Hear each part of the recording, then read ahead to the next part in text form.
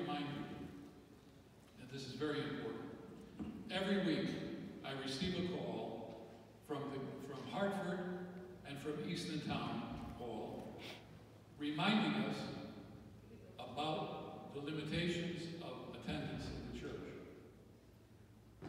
We're not as strict as they are in New York, but I guess with the Supreme Court ruling. Thank God. Thank God. But nevertheless, I have to remind you, I don't want you to be upset with the Eventropes or with the president when they remind you that you cannot sit together. We still have to take the temperature. We still have to wear our masks covering our nose and our mouth. And we still have to keep social distancing if we're not family living together. So if you don't live in one household, you have to keep that 6-foot distance. And this is why we've taped off the aisles so that you can keep that distancing. It's very important because we never know. There may be an inspector comes in one day and closes us down because we're not following the rules, or even worse, they give us a fine. Now, there were churches in New York, and one of our Romanian churches in Queens was closed down and given a fine because there were too many people who were not keeping their social distancing. This is no joke. It's no joke. Holy Ghost Church is closed down because people have gotten COVID. One person got it, and then another person got it the following week. They have no services in their church.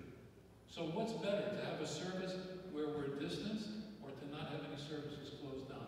And I remind you, I don't know, when we get to heaven, are you going to want to sit in the front seat or in the back seat?